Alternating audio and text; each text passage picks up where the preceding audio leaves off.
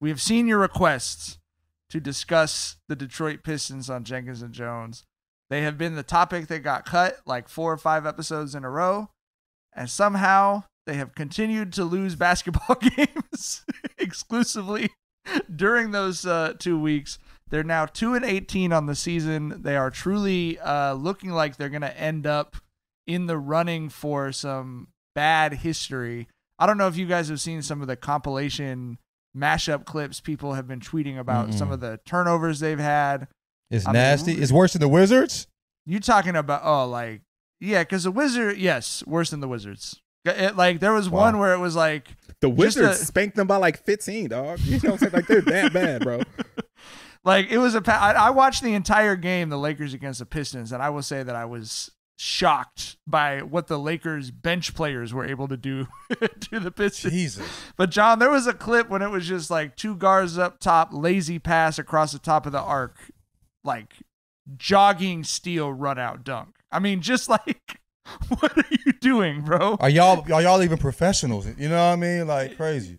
Yeah, tough, really, really tough shit. But I want to read this because I think it reaches the level of performance art. Worldwide Wob took the text from each one of the Pistons graphics. They did not win a single game in November, and he took the text from all of the graphics that the team tweeted out over the course of November. November 1st, we're going to keep fighting. November 5th, back at it tomorrow. November 6th, battled through 4. November 8th, all of it is motivation. November 10th, back at it Sunday. November 12th, final. November 14th, fought until the end. November 17th, ellipses. November 19th, nothing. November 20th. Hold on. Was the November 17th the Wizards lost, the ellipses one? Was that your favorite? I think it was the Wizards. Okay. It was not. It was I have their schedule up. It was against the Cleveland Cavaliers. The one where they tweeted nothing the next game, they lost by November 30 20th, back at it Friday. November 24th, final. November 27th, final. November 29th, nothing. November 30th, final from New York. What's crazy about this too is on Wednesday, they host the Memphis Grizzlies, who are also terrible. Huge game. Because winnable game for the Pistons. Because if they lose to the Grizzlies, their following games are at Orlando, Indiana, Philadelphia, at Milwaukee. They're not going to win until the new year if they don't beat the Grizzlies. It's funny that you call that a huge game. Huge game. 2 terrible players. Huge game. Huge game. Huge game. Absolutely massive game.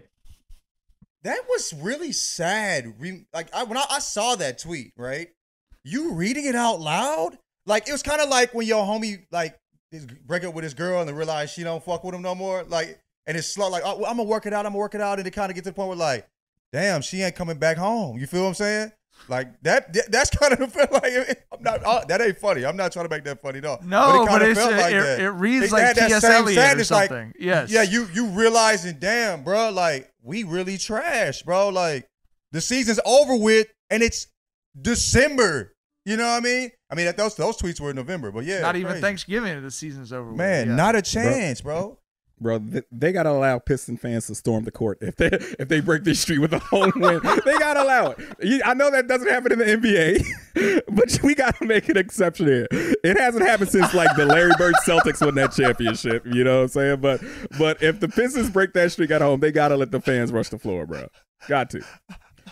I know there's a bad history with Piston fans rushing the floor, go back to the Malice and the Palace shit. But we might have to make it, an amendment here. That's so ridiculous. I think that can balance out the Malice in the Palace. You know what I'm saying? Yes. Like, I feel like, dude, let them do that. They have been extremely bad. Let them have some joy. There's going to be no other joy in this season outside of that. Let them have some joy. If they squeak out a win, rush the court, that is hilarious. It's college sports core. All of their players are like 20 years old anyways. Just lift Cade Cunningham up on your shoulders like he's in college. He's still at Oklahoma State. Yeah. What's crazy is like you talk about how young they are. They've been trusting the process for hellas, and the process ain't did shit for them, bro. You feel me? Let them get something, bro. Let them rush the damn court. They get a W. It's wild out there for Pistons fan. Crazy. And if you're still a Pistons fan after all this, bro, you deserve something. You deserve something, at least one thing. You know, ain't no way in hell. If you're a Pistons fan who we know shoot us a message. I'm curious about the mentality at this point. It's Maybe tough. throw him on the pod. Let's interview him. I want That's what I'm saying. Yeah, You know, it's like, what's I know 10 minutes. You ain't got to stay with us the whole time. We just wanna, what's making you tick?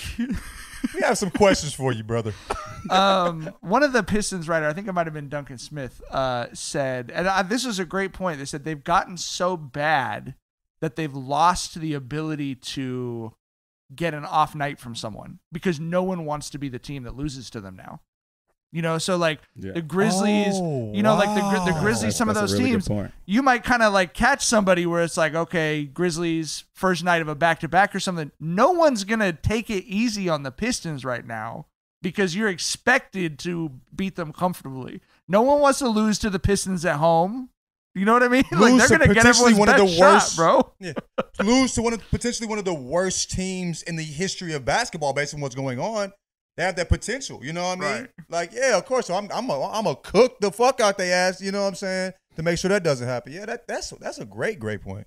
That's sad though, but it is. It's like if you look at it, right? Like who did they beat? They beat the Thunder, and that's it, That's right? wild. No, they beat the Bulls and the Thunder or something. I mean, like, but They smacked. Did they not smack the Bulls up? They lost their first game of the season to the Heat by 1 point and then won 2 straight games. They were over 500. They were 2-1 and now are 2-18.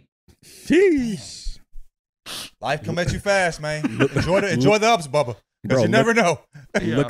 Looking like non-Southern college football programs in that playoff right now, dog. In the NBA, the game can change in an instant, but no matter how the action unfolds, you know DraftKings Sportsbook has your back. This week, new customers can score $150 instantly in bonus bets just for betting $5 on basketball. Win or lose, you get an instant dub. Download the DraftKings Sportsbook app now and use code Jenkins, Jenkins. Jenkins. New customers can get $150 instantly in bonus bets for betting just $5 on basketball. Only on DraftKings Sportsbook with code Jenkins. The crown is yours.